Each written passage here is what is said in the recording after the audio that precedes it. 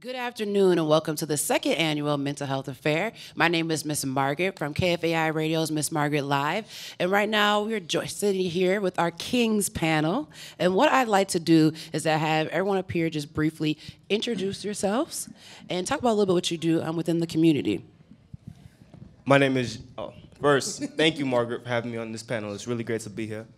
My name is Jihad. I'm the CEO and founder of Minnesota Fight Club. We're a certified wrestling gym and certified boxing gym. Thank you. All right, my name is Ernest Comer III. I'm the Associate Director for the African American Leadership Forum. My name is Markevius Collier. I'm a mental health associate and a human services technician with the state of Minnesota. My name is Laquaan Malachi, and I'm a pastor at North United Methodist Church in North Minneapolis. Well, thank you all so much for being here. I think it's especially so important to have this panel because a lot of times the conversation with men and mental health kind of gets left off the table. So that's one of the things I really want us to first talk about is, in you all's opinion, what is the stigma surrounding mental health, particularly men with mental health? I said men and mental health. You want to start that one off? Well, Well, I don't. Obviously, there's there's a negative connotation, especially within the African American community, and I think a lot of times it comes from, a lot of black men not really seeing results from. We don't really, as youth, we don't really have conversations with other gentlemen who've kind of said, well, when I've had these kind of difficult situations, I could consult with my psychiatrist. I could read self-help books and things like that and have, be seen in a successful light within our community. So that kind of creates a stigma, especially, with society kind of looking at mental health as, with a side eye, for lack of a better term. So it kind of creates, an imbalance and stuff like that, as far as, trying to address, personal issues and things to that effect. It's like, how do you know what to do if you've never seen anybody do it?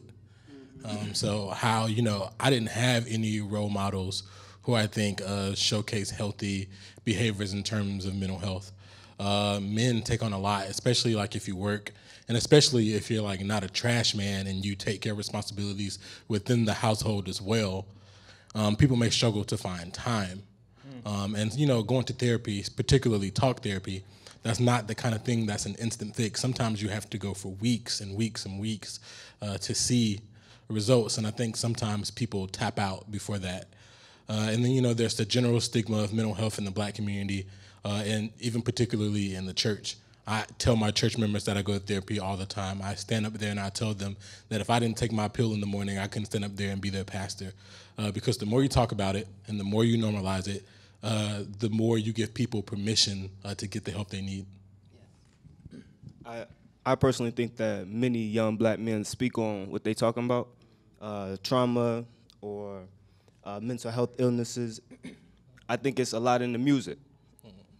And we disregard the music because it's coming from what we think is like gangsters and stuff. But if you listen to them, they're all singing the same song, and they saying, I feel this pain in my body. That's what they're talking about. They're talking about trauma, you feel me? We just don't see it like that. So we just not taking their message how because we don't see them how they should be seen. I think a lot of the stigma comes from fear, and I believe there's a fear in our community for men, a fear of emotional fragility, because it echoes femininity, and we're trying to understand, the role that we have in our family, in our community. Like, what does it mean to be a man?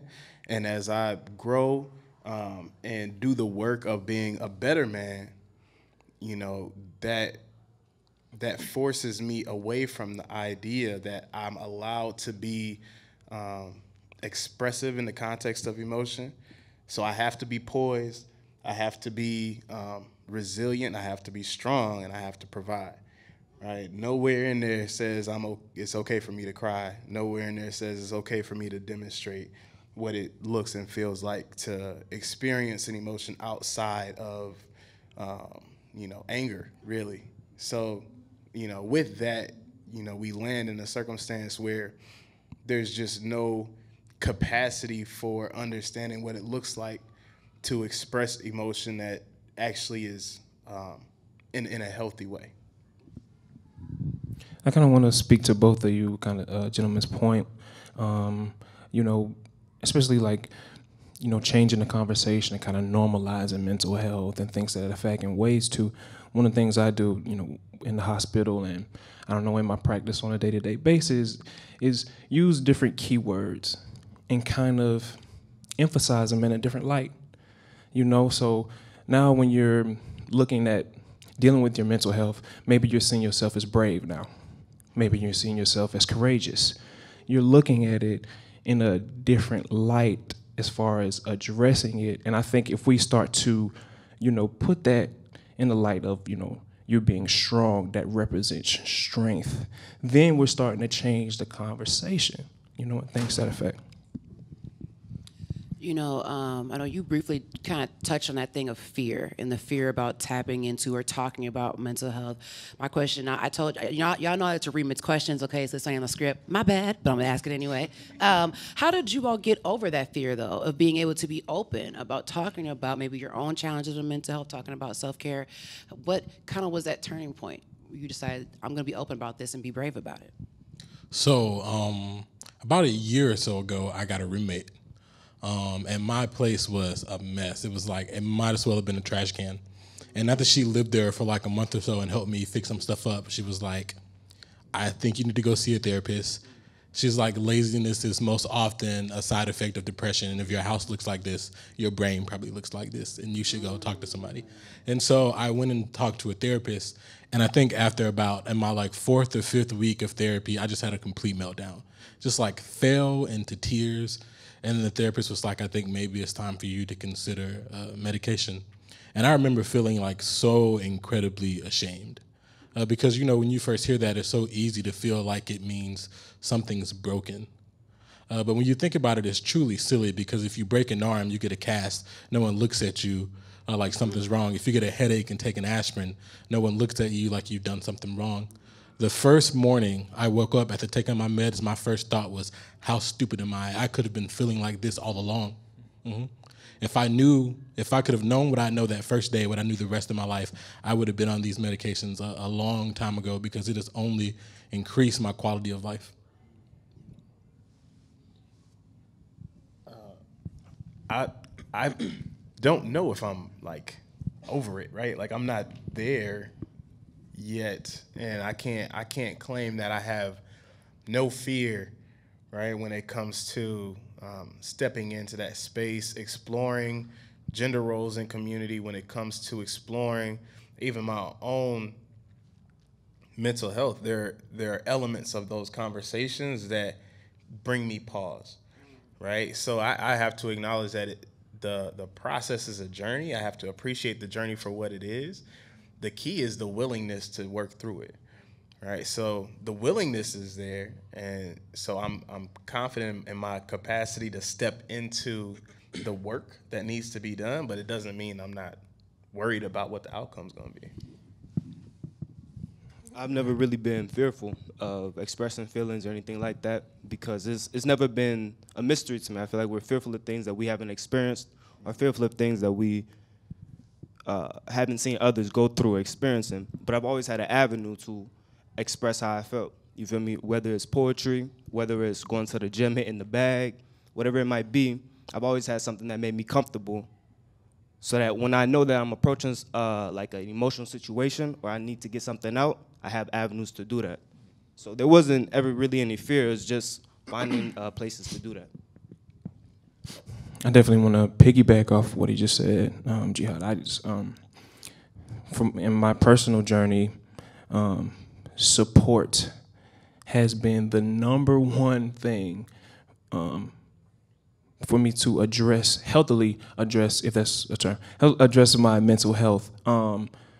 Because there are certain people that I talk to that make me feel like it's okay to be ashamed. It's okay to have the emotion. I'm not saying that it's okay to stay in the emotion, but it's okay to express it here, right? Without feeling judged or anything to that effect. Get it out, okay? Now what's the plan to get better? So support has been. I think it's really interesting when you talked about like oftentimes laziness being a symptom of depression, but it gets overlooked, and how just about how we have to really kind of be committed to figuring out what those symptoms are. Because a lot of times people, they brush off, you're just being lazy, or you just have a nasty attitude, or you just this and that, not realizing it's because that person is suffering from depression or anxiety. And then you touched a little bit on trauma earlier, and it's interesting you talked about it being like in the music and stuff, because it is a lot, especially in hip-hop music, that I did not realize. And my question to you all is, how much do you think trauma plays into just the challenges, I would say, especially within the Black community, when it comes to mental health, or and how maybe that trauma has kind of shown up for you all? Since I spoke on trauma, I'll start with this one. Yeah, no doubt, no doubt. I can speak from my experiences. I don't like going into like crowded spaces, you feel me? I don't like going anywhere without knowing where the exit is. Like, I don't like going anywhere where I can't sit with my back to the wall or like close to the door. Just because I didn't see like that I didn't have trauma, you know, and it's like that's how it affects me. When I go somewhere, it's like, who's in here? You know, how am I getting out of here if something go down? And that's everywhere that I go. You know, if I'm in a car, I'm like, do I really want my seatbelt on? You know, because if I flip over this bridge, am I gonna get it off before, you know, I drown? Like that's how drama play. But the way that, again, I'm not really fearful of this stuff. I go to the YMCA and I swim every day. You know what I'm saying? So if I flip out that car, I'm confident I'm gonna swim out this. You know, I'm gonna swim out the car. You know, if I'm like fearful that somebody might attack me, I go to the gym and I hit the bag. You feel me? Like, I just address it by reinforcing my strengths. So. I think the trauma is most definitely in the music, but I actually think that's a good thing, simply because like most of these SoundCloud YouTube rappers, you know, some of these kids are as young as like 13, 14 years old. And for them to be rapping about the things they've seen, and for it to be, if they were living in any other country than America, we would call them child soldiers. Right? When you got kids from Chicago and Atlanta talking about having to have a pistol to walk their little brother to school, that sounds like a war zone, right? That's not normal. What chance does that kid have to grow up into like a well-adjusted, mentally healthy adult if he has to be around that sort of trauma from the time he can walk, right? And so when they're making the music, number one, they're not outdoing what they were doing, which is what they talk about in the music. So that's like always a good and healthy thing. But arts are, I do poetry, and I feel like every time I preach, it almost feels like a similar thing of like art and expression.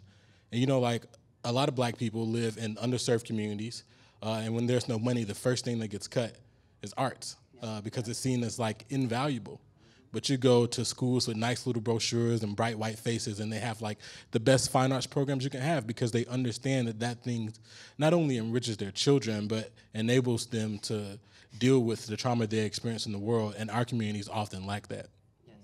Malachi, I also want to speak on something that you said, and it's rap. I would say rap is a really big thing when we talking about trauma, y'all, because rap is what speaks for a lot of young Black men. You feel me? So this is the voice of the trauma for the Black community. So that's why I keep going back to the rapping, and I think it's really important that although they're expressing themselves, this is not everybody's situation, like Malachi touched on. You feel me? Not everybody really out there like how they say they out there. But it's important that we see that they believe that this is their reality. Do you hear me? Because it's like y'all not really out there like that, but your mindset is that. So when you're leaving out the crib, you're not thinking about, oh, I could go be productive in this way. thinking about, oh, this is my reality when it really isn't. You know what I'm saying? So it's like you have to change that whole mindset. Like y'all could go experience so much more, but from listening to other people's music and then making it your own reality, only thing you going out the crib experience is like trauma. You know what I'm saying? And you're setting yourself up to like be in that mindset of trauma. You know, so that's important. I think another big thing that Jihad has actually seemed to master is being aware that this is trauma for me. You know, and a lot of black men, black women, and people in general aren't aware when there's trauma involved. And when you're not aware of it, you have no idea how to deal with it, and it definitely can snowball into something much worse than it should be, you know. But that lack of awareness is it's so tough for people in our communities and things to that effect, because it's hard to teach that, and it's hard, you can't get funds to teach that, and then you got to have people who got funds so you can go teach that. It's tough, you know, but it's such an important part of working your way through and processing and things to that effect. Trauma sticks to you, you know, so it's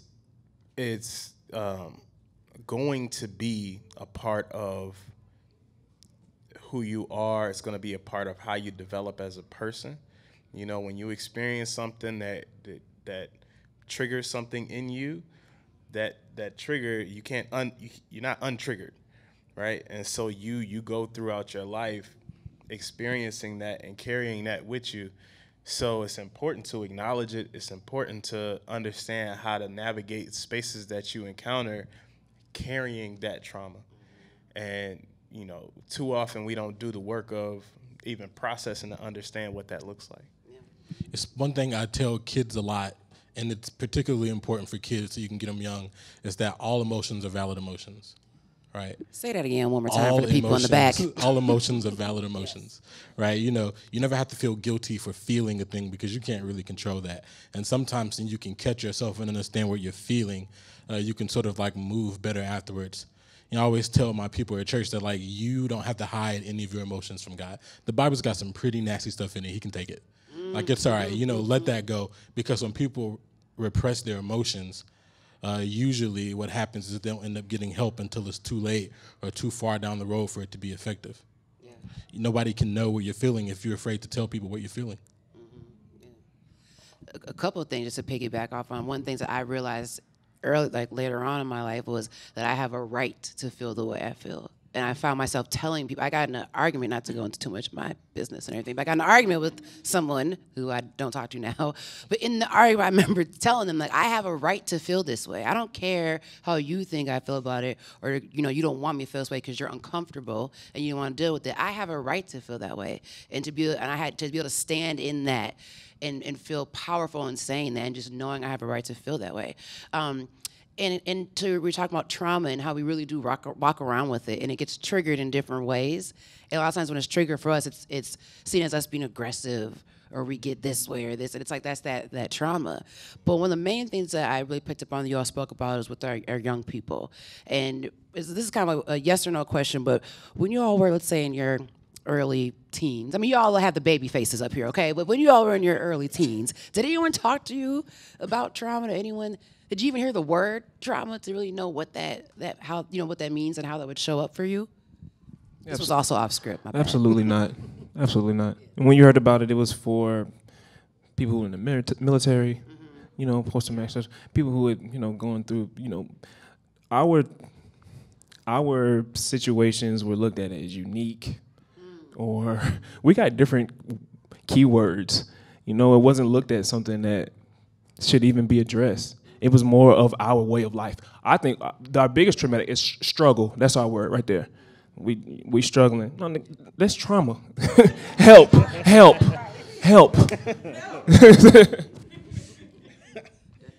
I had certainly never heard of like mental health and mental health care mentioned in a positive life, like at all, at least until I was like well into my 20s.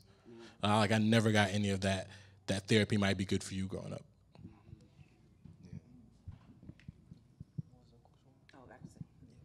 I know I be remixing questions and stuff. I need to put out a whole mixtape of my questions that I remix. Look, I'm like, what was the question? No, but I was talking about trauma and how, did anyone ever sit down, like when you're like in your early teens and stuff, and talk about trauma? I know no one did for me. I didn't start talking about trauma until maybe a couple of years ago. Did anyone have that conversation with you or said, maybe this is a symptom of that? As a teen, the trauma was passed on to me. So we went around and we did traumatizing stuff. That's what that's what I'm trying to say. Like, your mindset when you leave the crib is a big influencer on your perspective. You know what I'm saying? Your perspective is a big influencer on how you look at things in your life. Cause I went out thinking that it was my normal life to do the things that I was doing. Really, it wasn't. And I had people above me, like older than me. They weren't above me. That was showing me, like, do this, do this. It's cool. This is all right. Stealing from stores, that's cool. No, really, we was hungry and we needed something to eat. You know what I'm saying? It's really not cool, but now when I see kids stealing from the stores, I'm like, oh, that's not normal. But back then, it was like, okay, well, I'm going to take these chips real quick. You know what I'm saying? I'm going to grab some Now and Laters. I'm going to grab these. Boom, we out the store. You feel me? So, like you're saying, with the struggle, it's like just going out the crib and how you're thinking about stuff is not really, it's your way of life. It's not really trauma at that time. But when you get older and you realize that you could buy stuff with $1 or $2, you be like, dang, I was really down there like that. Okay, that's crazy. Yeah, I don't remember conversations around trauma specifically, but we get creative with our language, and so there were conversations about the things that our family experienced and the impact that it had on our family. We didn't call it trauma, but we recognized the impact that it had. So while the conversations weren't necessarily I guess, position in the way of saying, like, our family is this way because of this thing, there was some insight shared about, things that happened historically that put us in the position to understand, for me, as a child, to better understand why we do things the way we do things. And yeah, speaking on that, I ain't know nothing about like the Black history and how we were put down. You know what I'm saying? For so long, I ain't know nothing about that. I knew about the presidents and all that type of stuff, but I never knew why I was in this economic class, why I was socially oppressed, this way, or why I was looked at this way. That never clicked to me. I just knew it was my place. I knew I was doing what I was doing on a day-to-day basis. There was no bigger picture. I kind of want to just touch on it really quick. And, Jihad talked about trauma passed down, and we talked about the lingo, and we talking about history and all that, stuff. And, I spoke earlier about results and, how do we even know what a mentally healthy Black person looks like? What do they do? There's no Where blueprint. are What does they? that, right. Yeah. What Find us. Because, and you know what's, this is wild here. Every time there's people who are stepping in the right direction that look mentally healthy, because we don't understand it or know what it looks like, now we're labeling it as, what's wrong with Jaden Smith? What's wrong with Willow? Why do they act like that? Then we start to transfer the stigma or pass down more of the trauma because we have no idea. So kind of piggybacking off of that, it's just about, we're talking about, our kind of growing up experience and not having that blueprint, not having that to look at someone and say, okay, this is what I guess that would look like. What are the conversations that you all think we should be having or that you have had, with our young people about trauma, about mental health, about self-care? What do you wish somebody would have said to you? I often think of that on my show. What do I wish someone would have said to me that looked like me, that sounded like me, that would have made me feel better about dealing with my own mental health challenges? One, I would start by saying, like, reserve yourself and reserve your space. Young Black men, we think that we gotta give out our bodies first and foremost. We think that being sexual is a way to express how we feel. And it's really not. You're giving away a lot of yourself, so reserve space for yourself, reserve your whole being, respect yourself, you know what I'm saying? And then on top of that, start doing things that are healthy. So simple things like going on walks. You know what I'm saying? Doing push-ups in the morning. Writing down how you feel in the notebook. You ain't even got to tell nobody. Just really making space or making a routine for yourself that boosts how you feel throughout the day. And then make it so that it is a routine. Do it just every day, and you'll see that you start to feel better. You know, and it's simple stuff. Brush your teeth, wash your face. You'll be surprised how many men wake up and just go for it. So brush your teeth, wash your face. You know what I'm saying? Get your hair cut every week. If your nails get long and, have somebody trim them or trim them yourself, get new socks, new T-shirts. No, for real, though. Get new underwear and just take care of yourself. Simple stuff. Real simple stuff. I wish someone had told me that, like, it's okay to feel good. I look back at my teenage years. When I was growing up, I hated to shower. That's a telltale sign of depression when a person doesn't want to shower. You know why? Because showers make you feel good. And sometimes you don't want to feel good or you don't feel like you deserve to feel good. Right? Never wanted to clean my room. My place was always in clutter. It's another sign of depression because in my mind, I don't deserve a clean room. Right? So I wish someone had told me that you deserve to feel better. Right? There's nothing wrong with you feeling good, that you should take a shower because it'll make you feel better, that you should go to the gym because it will make you feel better. That's why I get up and go to the gym, not because I love waking up at 5:30 a.m., but I know that if I get up and go, I'll feel better for the rest of the day and the rest of the week. You have to do whatever you have to do to keep yourself in a healthy mindset. And I just wish I'd had someone to show me these things growing up, because the road is really rough when you have to learn that on your own. And now, on top of that, real quick, set goals for yourself, too. So daily goals and weekly goals, and then stay on top of them. Because when you leave the crib, again, your perspective on what you're doing and why you're leaving the crib is so important.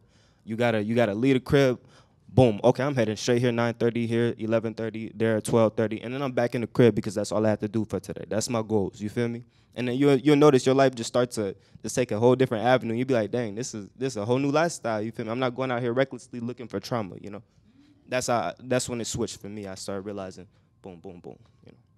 Also celebrate those goals. I don't know, the baby steps, the small stuff. I don't know, there's probably a lot of people, I know those professionals, but a lot of business owners and things to that effect, we get so caught up in the end goal or the next and all that stuff. Celebrate what you did today. I'm so proud just to be sitting here having this conversation and trying to push a positive mindset forward for not only myself, but for my people, for my community. Celebrate the small. Thanks. I wish there was more balance in valuing self-care and collective well-being, right? So there's, in our community, at least my experience has been, as long as the family good, doesn't really matter what's happening with me, right? And so I'm constantly in a state of self-sacrifice for the greater good without recognizing the value that I can contribute to the collective is depleted because I'm not whole. Right? So if I can be whole, if I can be healthy, then I can contribute in a more effective way, and that positively impacts the collective. But, my experience in life was always, that, I don't need to have nice things. I don't need to, have, luxurious experiences or anything like that.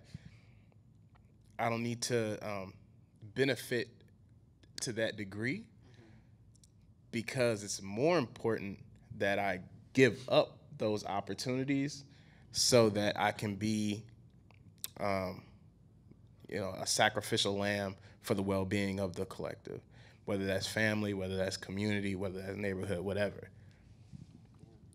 Oh my God. I don't even want to, Jesus Christ. Was that a light bulb moment? I'm going to be Oprah for a second. Light bulb moment. Because as a man, that's all you're taught. You're taught to be a sufferer, the ultimate sufferer. Even in your marriage, happy wife, happy life. that, I mean, I wanted to be happy, but at my expense. That's not. But whatever, we're not about them. That's a different panel yeah, for a different day. A different expo. I ain't even got no wife, and she already in trouble. So whatever. I'm still having trouble answering this question because my parents tried to inform me of stuff as I was coming up, and I'm not you can tell me something. You have to do it. You have to be walking in it for me to like really take hold to what you're saying, you know, and things to that effect. So I wish that my parents were just more educated about mental health to the point where they wanted to introduce me to it. You know, that's not something that we talked about. We didn't even handle situations great. If you broke your leg, we would joke about your leg being broke for God knows how long, and then you would laugh, and then we'd all be better. We would laugh our pain through our pain and things to that effect. So, just the education part of it would have been awesome. There are so many things. I don't even know where to start. But one, like you said, it is interesting just the point of when we talk about laughing through our pain and kind of laughing about our pain. I think we kind of use that as a way of our own survival mechanisms or kind of our therapy, because if we can laugh about it, we can get through it. But we don't deal with it. And a lot of times people laugh, but they're not really laughing. You know what I mean? They're actually hurting, and they're laughing because everybody else is laughing, and we don't want to be that outcast. We don't want to be the person to say, no, this hurts, because we don't want people to look at us and be like, leave them over there. And right about setting those goals, doing things, get up, going to the gym, and I deserve that. I deserve to feel better. And I know for me, you talk about celebrating yourself. People tell me that a lot. Like, stop downplaying yourself. You always downplay yourself. You always are like, yeah, I'm here, but I could be.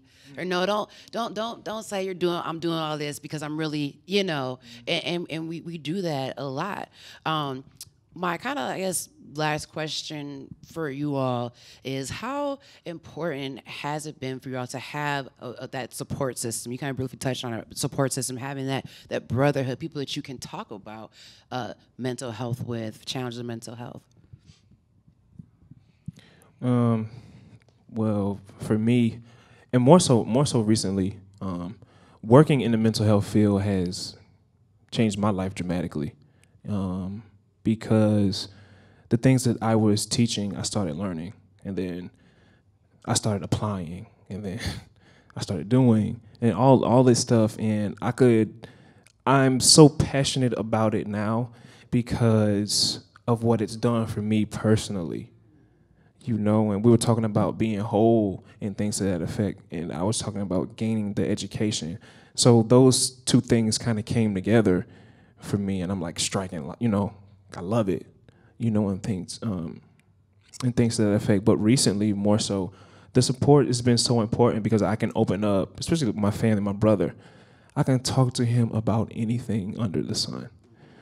And we're not even talking about mental health specifically. We could shoot the breeze, or I can talk to him about something deep, dark, and personal, and not feel ashamed, and not feel like, you shouldn't feel this emotion and things to that effect. And for some reason, it empowers me so much, right? When I go back out into the world, just having that, if I fall or if I'm hurting or if I'm in pain, somebody cares, and it's been hard. I've been actually trying to create a network here like that with men. It's hard. We all got jobs. We ain't got time, but it's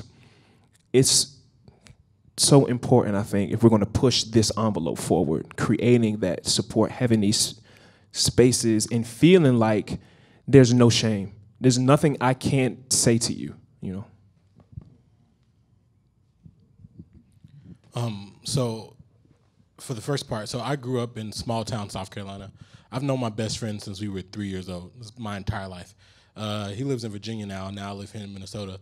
But we still keep in touch. And, that's the type of brotherhood that you can't make up. That's something natural that we're just lucky to have.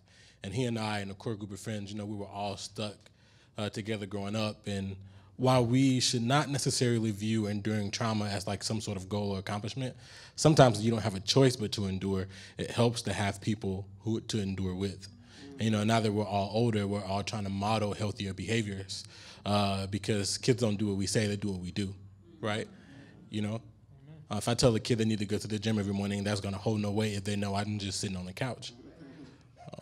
Right. So you have to model healthy behaviors so that you can provide the example to young people coming up that you didn't necessarily have when you were a kid. I've had to make conscious decisions about who I allow into my circle. And the realization of that didn't come until later in life. As you move into adulthood, you realize your best friends growing up have a lot of things that they need to work through individually, and you need to allow them space to do that. If you don't, you continue to enable them to stay in that same state. So there are a number of friends, real close friends of mine, who it broke my heart to step away from them, but I had to make the decision to do that in order to protect my own well-being, in order to allow them the opportunity to grow into who they could be, right? So there's that piece of it. But outside of that, on the flip side is connecting with people, on purpose, with purpose, so that we can all strive for something, right? Strive for greater, what have you. But, to your point about the realness of the conversations that you get to have when you have a group of people like that, man, it's invaluable. There's no way you can put a price on it. To be able to have conversations about, man, why my uncle always come with a new cousin that's older than me? I ain't never. Wow. It's always somebody new coming to the family reunion. Like every year they got a new cousin. Like, how they do that? You know what I mean? And now you start to have, as you grow into adulthood, real conversations about, oh, that's they mom over there. We don't really talk to this one over here, but this is why. This is what happened with this situation. When you can have more real conversations about that, you better understand what brought your family and your core collective of who you are, your everybody, what brought your everybody to the state that they're in, right? As you build that understanding, it helps you understand how to move, how to navigate, so that you can, make better decisions. Yeah, I agree. I think support systems are very, very important. But I think the best support system is yourself. So take a lot of time to yourself and just really get to know yourself without no influences of nobody, and then, always have somebody to listen to you, but reach out only when you are confident in what you're doing is for you. Like everything that you gotta do gotta be for you, and then you can help others. Because somebody cannot be what they're meant to be to you if you're not meant to be what you are to yourself. You know what I'm saying? Like, the relation just won't work. You got to be real with yourself, and then you could go look for support with others. So I think not leaning on people and realizing that if this person is gone, I can still stand is really important. So get support systems, but then also just realize that you don't give yourself away. Don't give parts of yourself away and lean on people too much. Yeah, I heard someone speak a little bit ago about forgiveness, which is something the church pushes a lot, but I have to tell people that you can forgive someone and never allow that person into your space again. Forgiveness does not equal access. It's something that's necessary for your own eventual healing when you can get to it. Nobody has a right to be in your life and ruin your peace of mind. Nobody, not even your parents. And I know, and not even your parents, because I know a lot of people who have toxic relationships with close friends and family, but feel like because they're close friends and family, they can't cut them off, even if they know that that's what's good for you. Because, if they get their life together, they will realize in the long run that you were doing the healthy thing, right? You have to have peace of mind. And anybody who hinders that, it's more than okay to cut them out. Right. We talked about that a lot, even with our previous panel about support system and just one thing is that, and how do you find that system? One of the things that helped me, I attended a conference a few years ago, and it was a workshop we were doing. They asked us, I can't remember how they exactly phrased it, but it was like, what does safety look like, sound like, and smell like or feel like to you? Because usually we think of safety as far as being physically safe. Or am I safe in my surroundings? But it changed the way that I thought about safety. Like some people answered, they said, safety to me smells like my grandmother's cooking. You know, it sounds like music or my favorite song. And so I recently had started to apply that with my friends. Am I safe with you? Do I feel safe expressing myself? And if I don't feel safe, then that's not a friendship. That's not a support. That's an acquaintance. You know, somebody might be, we cool. You know, I see you out, you know, we kiki, we whatever, but I'm not safe with you. I don't want anyone in my life I'm not safe with. You know what I'm saying? And that's something that we sacrifice our safety all the time. And we have to kind of think about it in different ways and get kind of creative with the ways that we're thinking about it. So I think we have time, a little bit of time to kind of open the floor for some. Okay, we can do that. We got time to open the floor for some questions. So if anyone has any questions for any of our panelists up here, I'd like to do so now, or even just a comment or something that you would like to share in your own mental health journey. Yes. I want to start on this, and I always go back to your health. I'm a Muslim. Allah subhanahu wa ta'ala said that one of the best things that he's given you, the best gift that God has given you is your health. You know what I'm saying? So you got to really, your physical well-being plays a big part into your mental well-being. And for a lot of us, when we hit a certain emotion, it's cool for us to go smoke a blunt, you know what I'm saying, drink some liquor or something like that. But you got to realize that you just going deeper and deeper, and you got to get up and just get outside. Just move, you know what I'm saying? Get your body working. And you will start to see that your body will release certain endorphins with certain actions, you know, when you start doing things. And yeah, so your physical well-being is very important. That's a tough question. Amen. I would say just kind of create more events and with things like this in mind, right? So I've gone to a lot of like open mics, and I've gone to a lot of like showcases, and they're super empowering for black women, right? They can go to the open mic, they can voice their opinion on everything, every stretch of the imagination, right? But black men at those same events have to kind of tiptoe. You got to be careful what you say, because you say one wrong thing about that black boy, you're going to have, you know what I'm saying? Stuff to that effect. So just more spaces where men could just do what we're doing right here, you know, and make that the directive. You know, make the black men that you're trying to, you know, reach feel like this is just for you. Come here, do your thing, big dog. You know, stuff to that effect.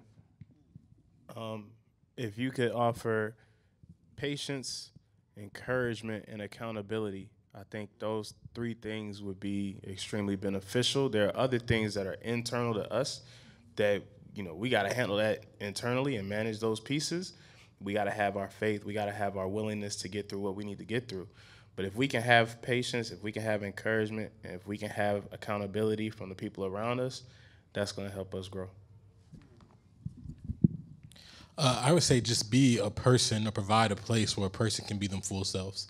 Because if I feel like I can't be my 100% full self with you, then you're not safe for me. You're not a safe person.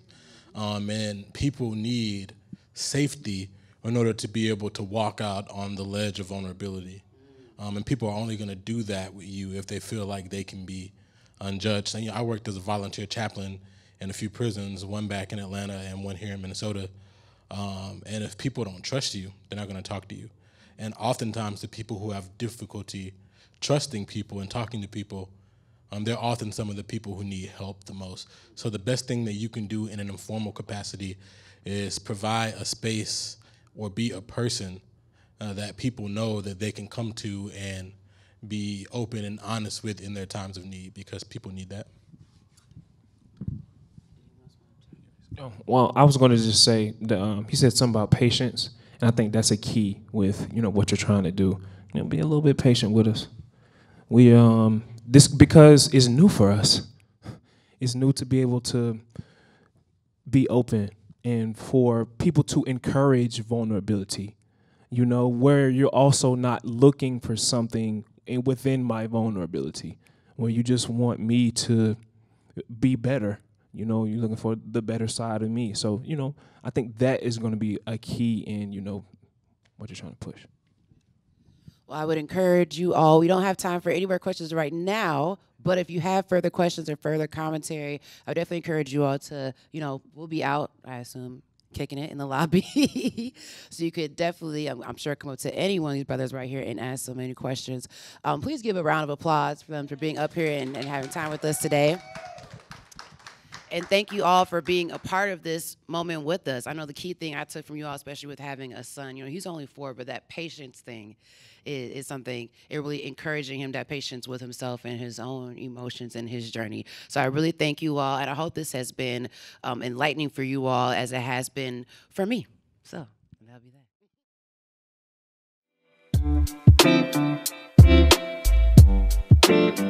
that.